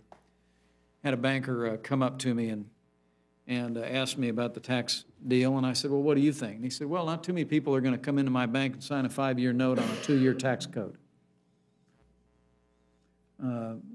The truth is that our primary obligation here ought to be to do that which is truly going to be effective in putting Americans back to work and keeping the current tax rates on the books and just saying that those are the tax laws. We may have debates in the future about tax reform, tax relief. Majorities change. You all may be back in power someday talking about raising taxes in this chamber. But for now, let's just say to the American people, these are the rules of the road for the long term. And I must say, to be candid, one of the things that's frustrated me about the public debate is, and I don't blame anybody for this, it's not been a misrepresentation, but people talking about tax cuts. Nobody's talking about tax cuts. We're just talking about, are we going to keep the tax rates what they are now, or are we going to let them go up? And I think we all know that. And I just believe that uncertainty is the enemy of prosperity. And to create a certainty, a threshold that says, all right, now businesses can begin to make decisions and begin to make some long-term investments, I think would be the best chance we have at putting Americans back to work in the next 2 years. I got to tell you, I really don't believe that we will see a significant change in the employment picture in this country with a 2-year extension of tax relief. I just really don't believe it. Now, it disgusts me that some people on both sides of the political debate, commentators out there, talk about the political advantages of the economy staying bad. That disgusts me. What we ought to do, every single one of us here, is say, what would really work based on the building blocks of American prosperity to really get this economy moving again? And in my judgment, the first is let the concrete dry. Just say that's what the tax code is. Now, y'all start. It's a tough time out there. Families are hurting. And let's continue it. And my petition today is to ask for an up or down vote on the House floor to do that as an amendment. Last thought, if I may. And I think I've got some colleagues here with whom I never agree, as near as I can tell. A couple of them. We agree but on we found on post offices. I mean, I'll give you that. Yeah. But there is this business. I think there's some agreement at this diverse table. And that is, in Article 1, Section 7 of the Constitution, which I am hesitant to recite to the distinguished members of this panel, who know the Constitution as well as anyone in this body. Article 1, Section 7 says, if I may quote it, all bills for raising revenue shall originate in the House of Representatives. Not some bills. Not if bills are done in negotiations down the street, if bills are done with members of the minority in the Senate and the White House, if time is of the essence. It says all bills originate here. And I believe the reason for that is because our founders understood that as pertains matters of the people's taxes, that the people's house should always lead, wherever that takes us, whatever those policies are. And I think this is a moment where a broad rule should be written that says, let the House work its will. People have said to me, well, what if you got an up or down vote? My colleague, Senator Jim DeMint, offered this amendment in the Senate, and it was unsuccessful. People said to me, well, what if you got an up or down vote to make all the tax rates permanent? I said, I don't know. I'd like a good faith opportunity to go down, make the case, count the vote. I have the same attitude about my colleagues who have a different perspective on how this thing ought to shake out. But the idea that, and I understand they're using a bill that passed out of the House and they're hollowing it out, but the spirit and the letter of Article 1, Section 7 says that those of us most accountable and closest to the people ought to lead on matters of revenue. And I think that's a principle that we ought to preserve. And so I urge the committee to consider this amendment, consider ruling it in order, and let the House work its will with a broad amendment. Let's go for a couple of days on this thing, and let's preserve the principle that the People's House governs in matters pertaining to the revenues of the American people. Thank you very much. Mr. Welsh. I'll defer to Mr. All right, Weiner. Mr. Weiner first. Well, thank you. I'll be brief. Mr. Welsh and I are operating in concert to offer an amendment. I can't help but be puzzled how my good friend Mr. Pence can make this presentation without pointing out once why it is that these tax cuts are expiring, as if the expiration fairy landed in Congress this year and said tax bills expire. They expired because 10 years ago, as a stunt, as a tactic to avoid true accountability, our Republican friends passed an unaffordable tax cut that was unpaid for, and then said in order to make it appear as if it doesn't have long-term budget impact, we're going to have it lapse at this point.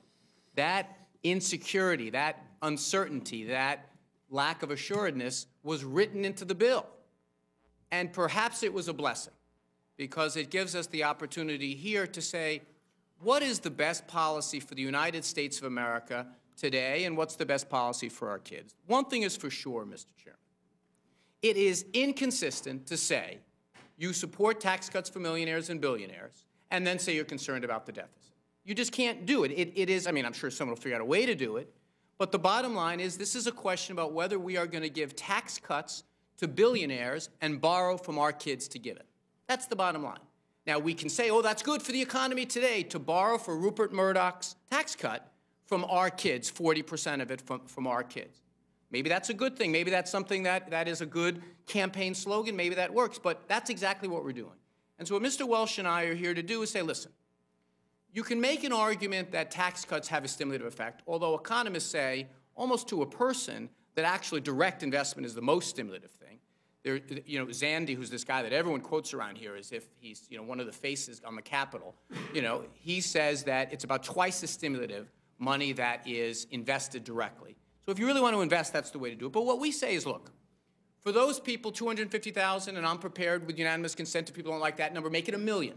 Say that anyone over $1 million, someone making $1 billion, you know, doesn't necessarily need a tax cut right now. There's no evidence it's that stimulative. And also the idea that they deserve it or they've earned it.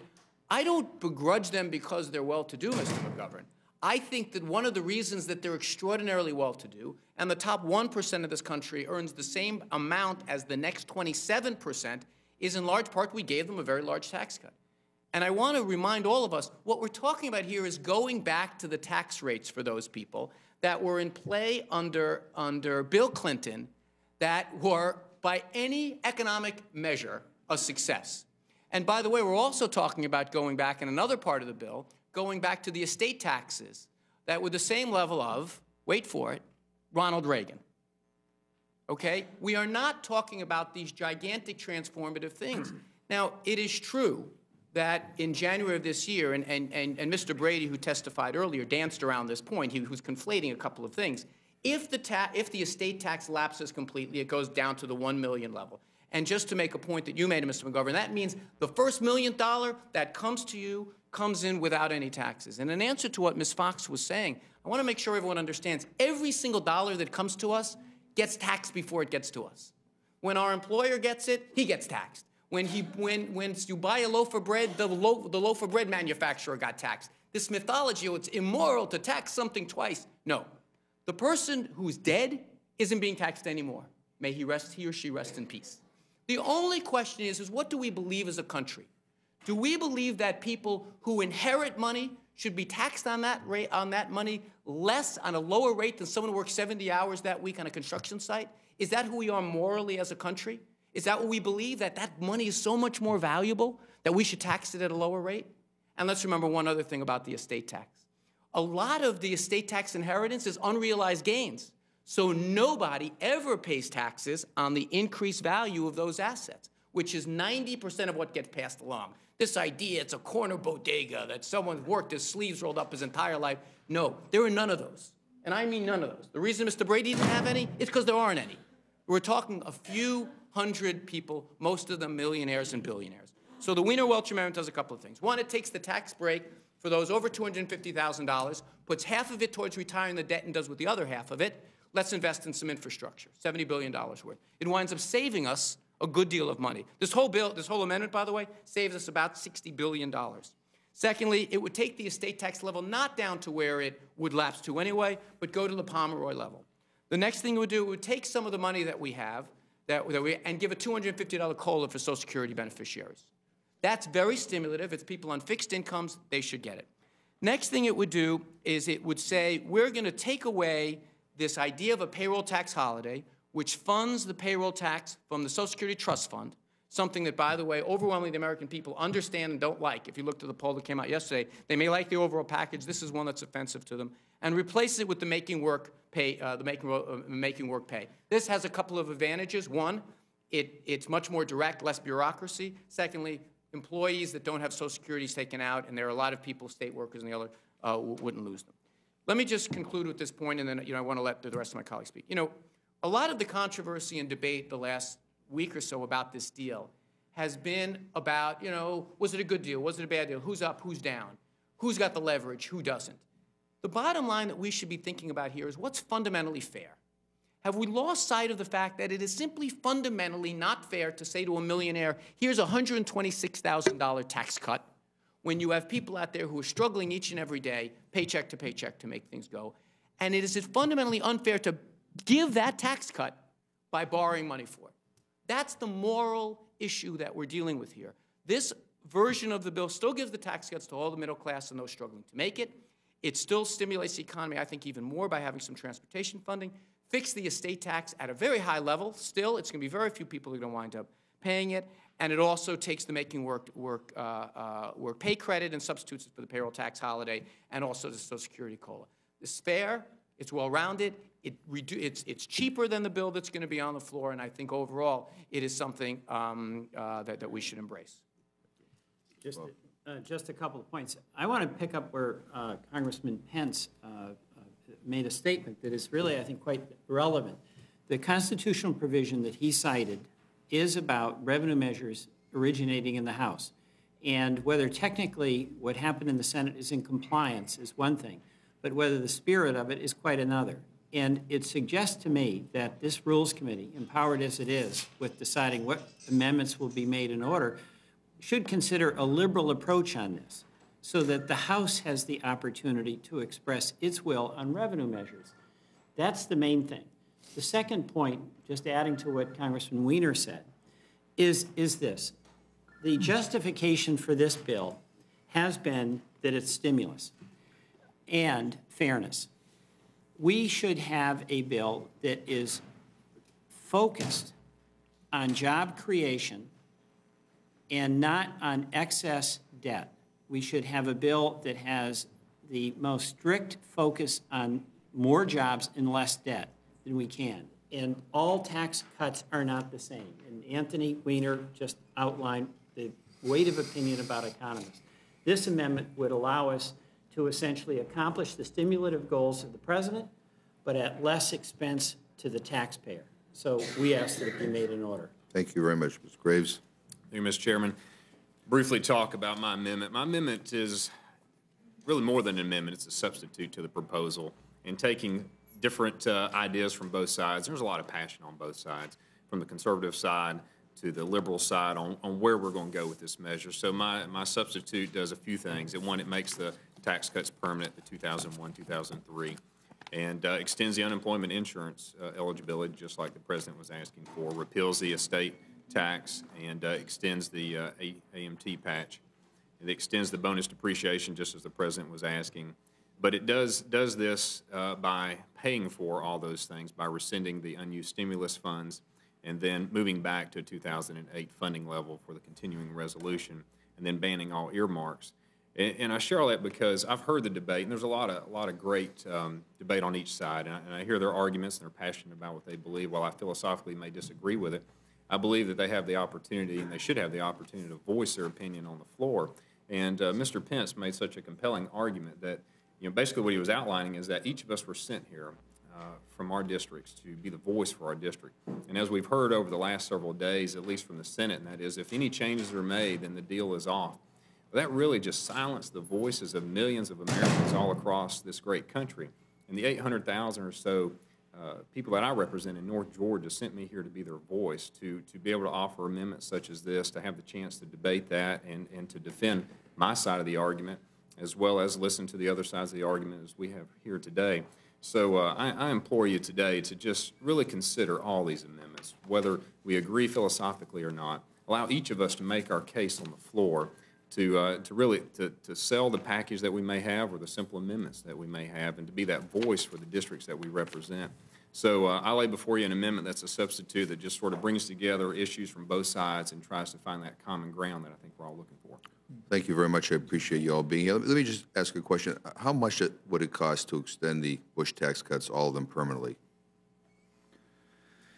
Well, I've seen the estimates, the public estimates, and I'm not in a position to offer a score on permanent extension. But I want to tell you, Mr. McGovern, that I understand the static analysis approach that congressional budget experts use, and it would come as no surprise to you that I question it. I really do. I really believe that history teaches that lower marginal tax rates, particularly with regard to Americans that have the ability to invest capital into the economy, results in not only growth in the economy, but growth in government revenues, and that has historically been almost always not predicted by the predictors here in Washington, D.C. So I know the 10-year estimates on expanding the tax relief and the permanent estimates. I'm falling back on my belief that when President Kennedy lowered marginal rates, when Ronald Reagan lowered marginal rates, when we did them, despite Mr. Weiner's assertion, when we did them, after the towers fell, they have had the attendant effect of generating economic growth, but the certainty of that and creating those rates as a floor for the American people to build on is key. No, and I appreciate that, but when President Bush, these great tax cuts that we're all talking about here, that they don't seem to have created very many jobs, and when Bill Clinton left office, we actually had a surplus.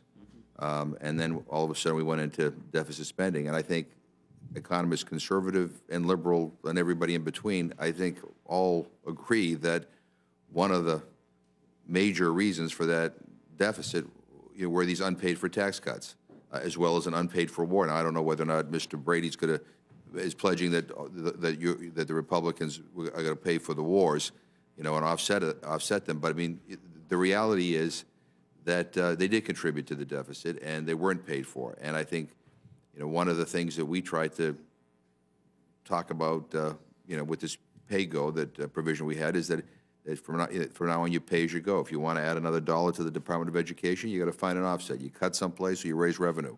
If you want to, extend tax cuts to millionaires or billionaires, fine, but find a way to pay for them.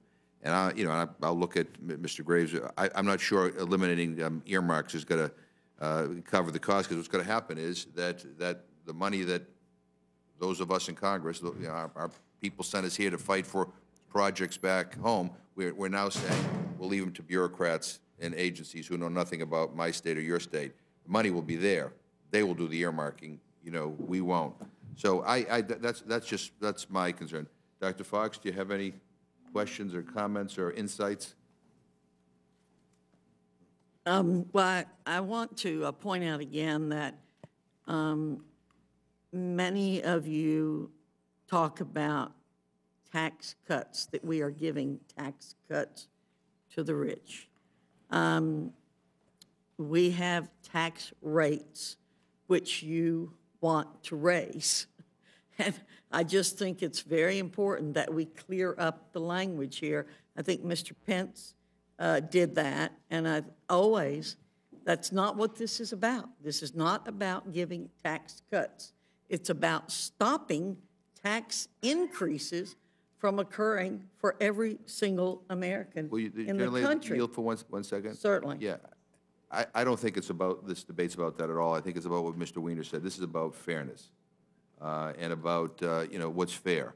And I will say to you that I think middle-class families in this country, have unfortunately been forced to carry the burden, of this economic catastrophe that we're in right now. And I don't think it's fair to ask them to dig us out of this mess.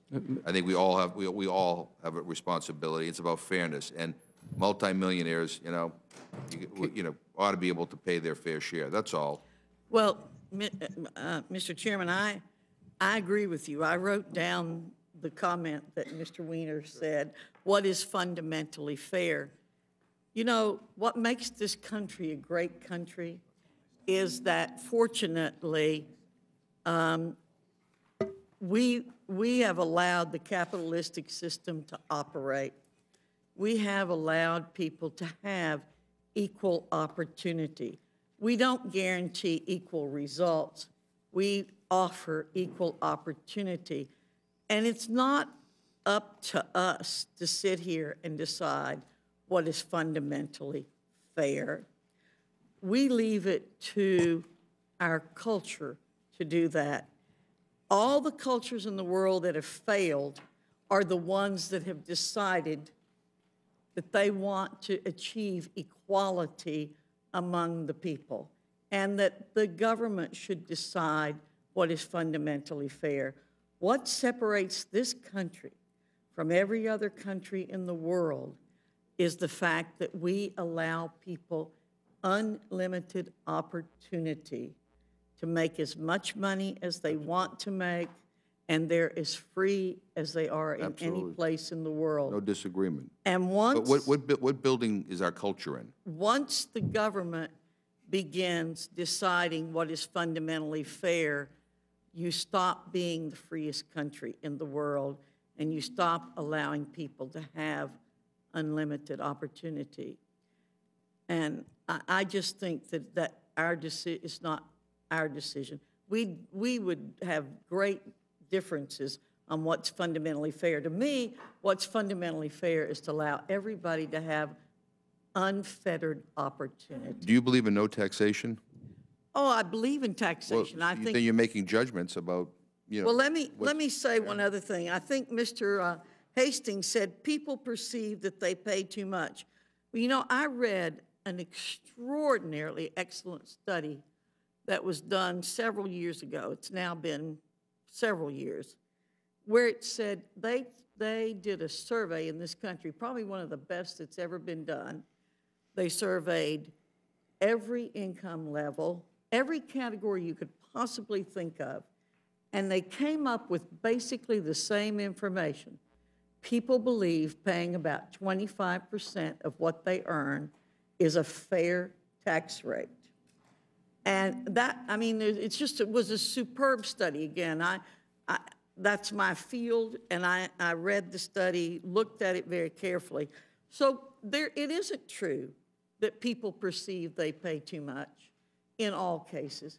But people do understand when the government has overreached. And people pretty cheerily pay up to about 25% of their income in this country. And what happened in the bill before was we actually lowered taxes for the lower income people. We went from 15 down to 10%. If the tax increases aren't stopped, the people who are currently paying 10% go up to 15%. So I think what passed 10 years ago was a pretty good bill. And it wasn't, Mr. Weiner, because there were tricks being played, but it was because, as somebody else pointed out, it took 60 votes to do a reconciliation bill in the Senate, and Democrats wouldn't go along with that reconciliation to give permanent tax cuts. That was the problem. So I think you all, again, are subject to your opinions, but I don't think it's right to allow you to rewrite history. Thank you, Mr. Chairman. Mr. Weiner. Well, I just want to quickly respond. The fact that the rates are going like this, up and then down and then up back again, the change is happening is because the Republicans voted for it to be this way. You could have added an 11th year. You could have added a 12th year. You could have added a 30th year. You could have done that. The rates are going to where they are because of this maneuver, and there's a little bit of irony, and I'm sure you observed it as you were saying it, for blaming the senatorial rules and reconciliation for the problem that created this imperfect bill. I'm sure you see the irony of saying that when it's the same exact thing that you bludgeon us about the face of the years for not being able to do the things we'd like, for example, write this bill in the House the way we would like to. And let me just say one thing. You know, Ms. McFox raises a good point, and it's something that we should think about, and maybe Mr. Pence in his presidential campaign can observe this. You know, one of the things that we may want to do is just say handle inherited wealth just like any other income. Like, why does it have this special status? It's money you're getting. It's like gambling wages. You're not really working for it. Why not you deal with it any other income? There's an op-ed in today's New York Times that suggested that. Rather than have a separate tax for it with a certain amount that is tax-free, deal with it like income, and I think you'll have very little disagreement. You decide what the rate should be, decide what the proper income rate should be. That's the thing. You know, Teddy Roosevelt, that great Republican, was the one who spoke most eloquently about why the estate tax exists in this country. It is because it is not based on how hard you work. It's not. It's not based on whether you pull yourself up by your own bootstraps. It's whether or not you're very, very lucky to be in a good gene pool. That's the question about the estate tax. It is actually un-American to say, oh, the most successful people will be the ones that are going to inherit money. I think the most successful people in this country should be the ones that work hard, that build companies, that make their lives, that follow the American dream. Someone who sits back and has the great good fortune to simply have a relative that dies who's very wealthy. Exactly what American ideal did they live up to? What exactly did they do? What makes them any more virtuous than the guy in my district who's working on a construction site all day rebuilding ground zero? Why is that person any less virtuous? So I think that actually you and I agree on the fundamental values of this country, but I think we should certainly agree that inherited wealth doesn't make you some kind of great American. It just means you got very, very lucky. Mr. Pence, did you announce yet? I might have just harmed his chances. I think he endorsed you. Yeah. You can see the first hit ad on Pence. You know, Pence advisor Anthony Weiner says. Mr. Chairman, I actually think this.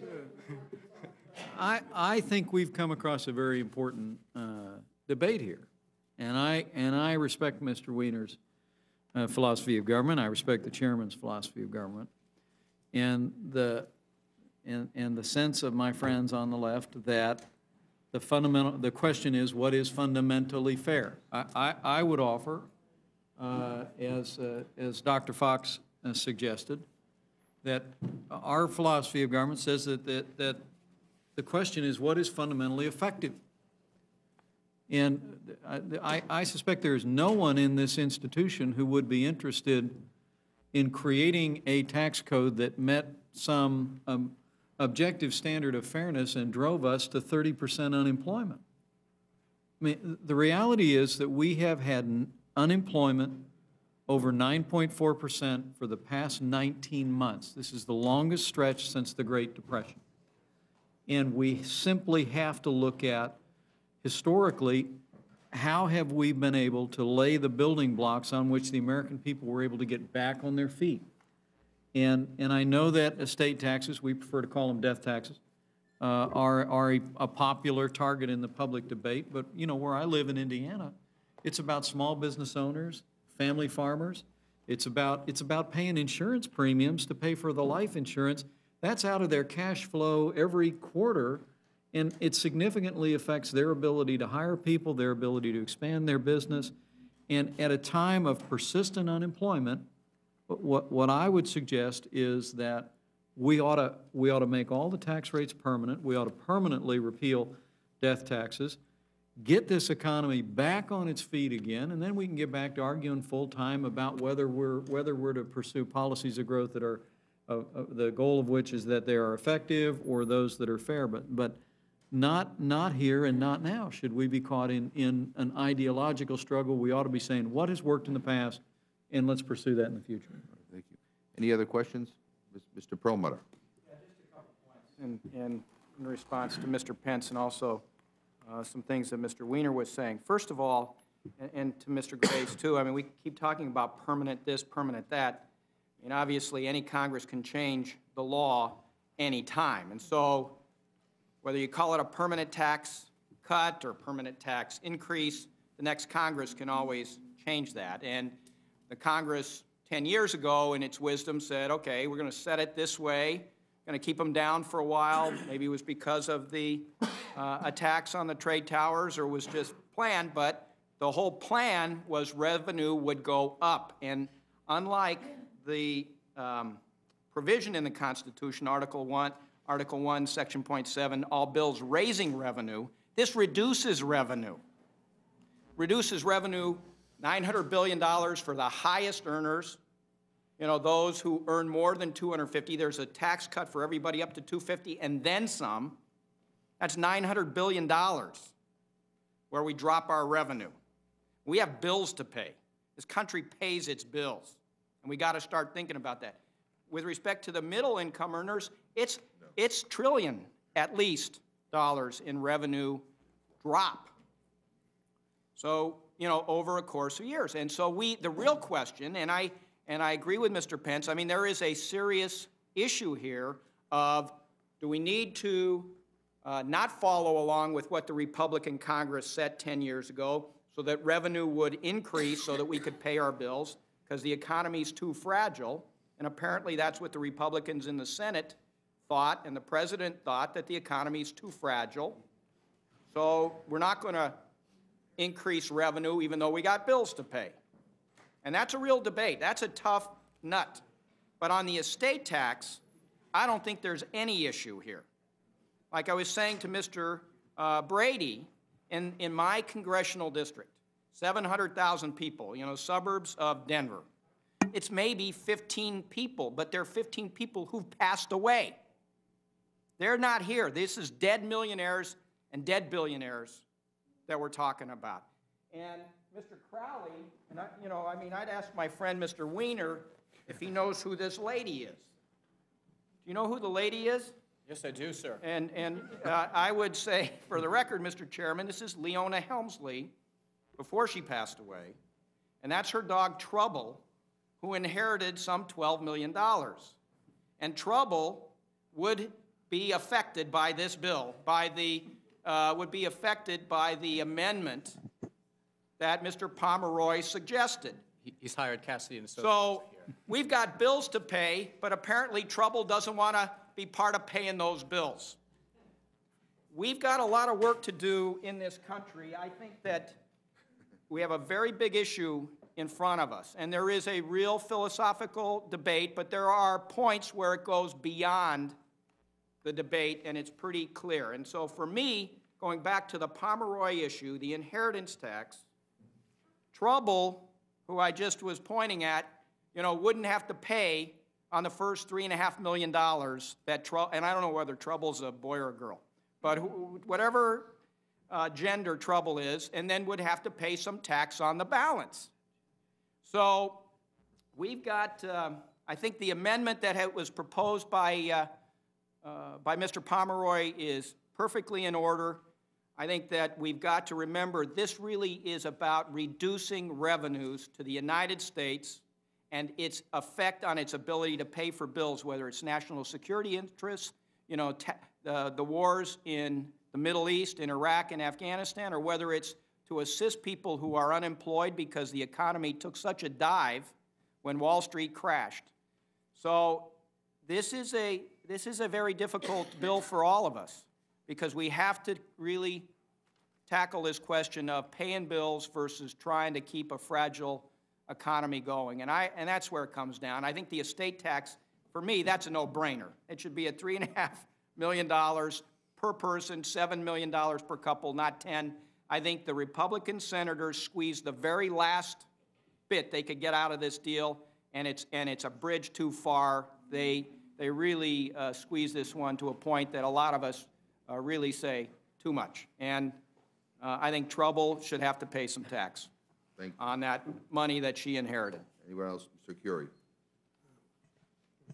Thank you, Mr. Chairman. First off, I want to say thank you to this panel. This is one of the, I think, more intellectual, stimulating debates that we have had here, exploring, I think, an issue that certainly we could probably talk about for the rest of the night. But I want to say Mr. Weiner, I commend you on the points that you made, especially regarding, Theodore Roosevelt.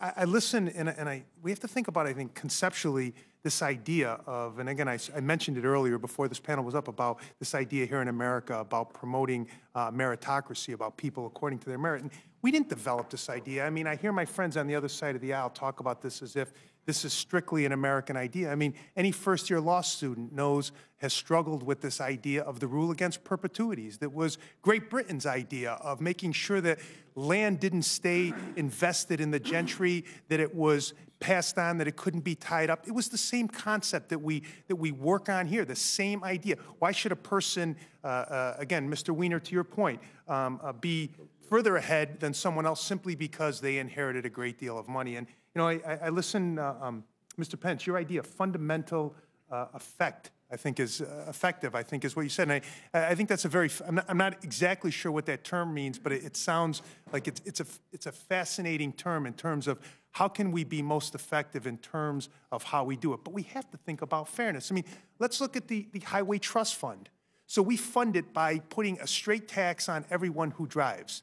It is clearly probably one of the least fair tax that we impose because a businessman probably writes it off, his gas, whereas someone who is working probably pays it. So, if we were to use the estate tax to put into the Highway Trust Fund, that would be a wonderful way to fund our infrastructure, building our infrastructure. It would be an effective way of doing it. And I'm not sure of what you mean by that concept, but I think we have to think about this in terms of fairness and in terms of continuing the meritocracy that we have here in America.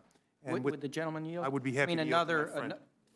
Suggested to me by one of my neighbors back in Golden, Colorado, was that the estate tax revenues be used to go straight to paying the debt.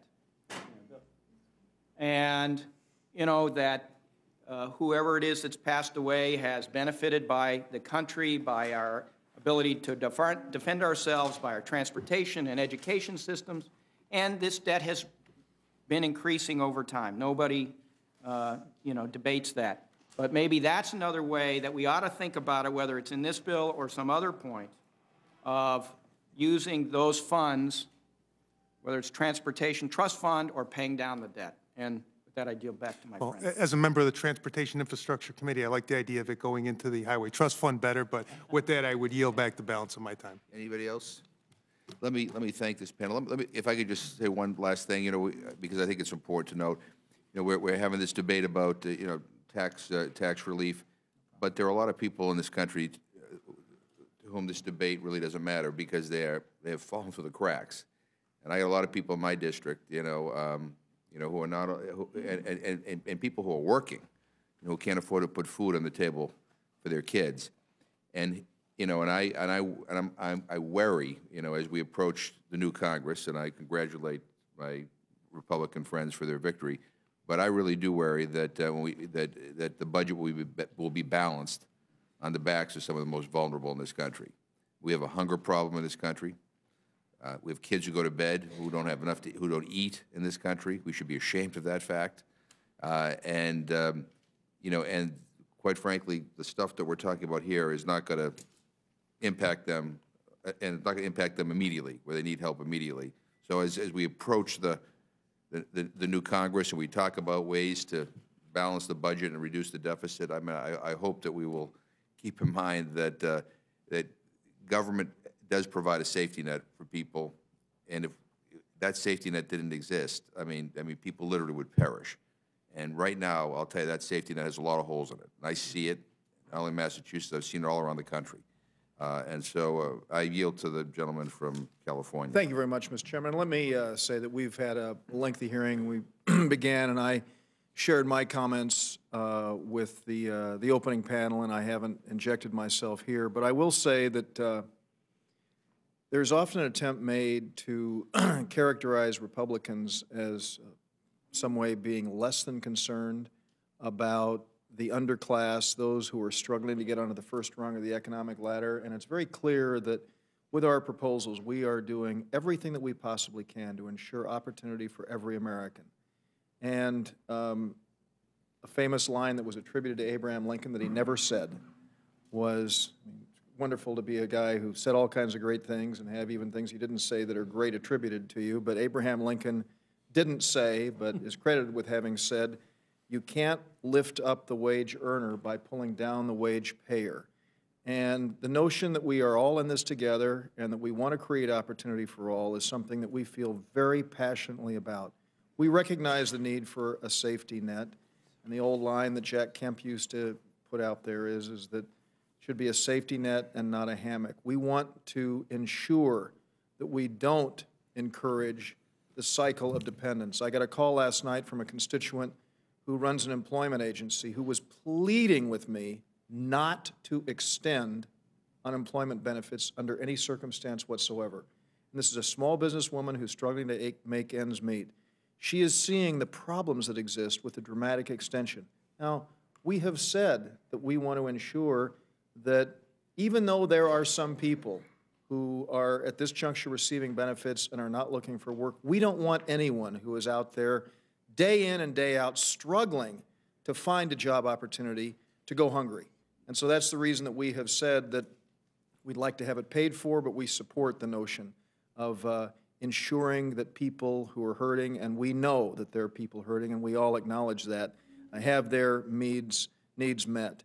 And so, Mr. Chairman, let me say that I recognize I'd like to inquire of you when we're going to have hearings. I will say that one of the things of which I'm most proud that will happen with the new majority is that we will have television coverage of the Rules Committee.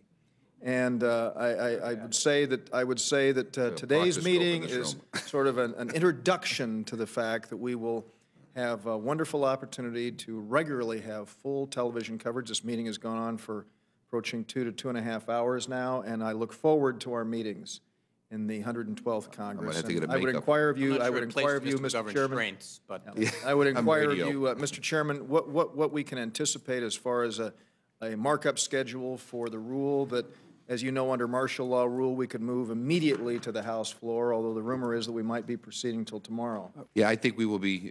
This will be on the floor tomorrow. So we don't need martial law rule. We'll be on the floor tomorrow. But we're gonna when I'm finished, we're gonna recess, subject to the call of the chair, which I hope won't be that long. Let me just say one thing, Mr.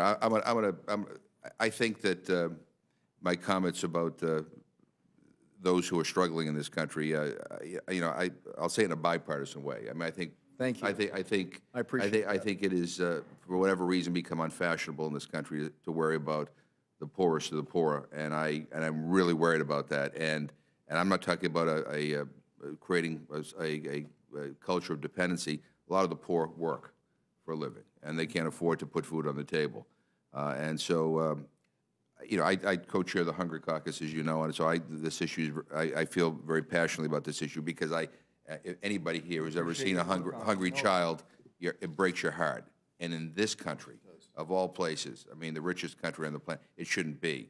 And so, I just say that to kind of put all this in perspective, because a lot of what we're talking about here today doesn't at all provide the help and the immediate help that a lot of these people need. So, having said that, I appreciate very much the panel, and the Rules Committee stands adjourned, subject to the call of the chair. Thank you.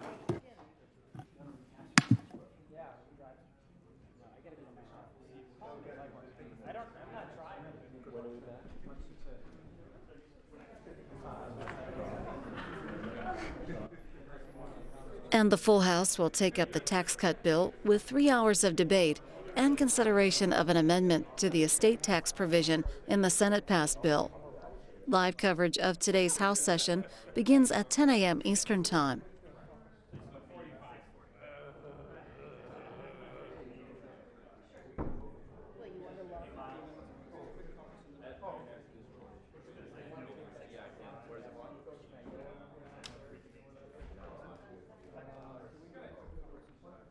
Hi, I'm Pam Gorey, Education Programs Specialist here at C-SPAN Classroom.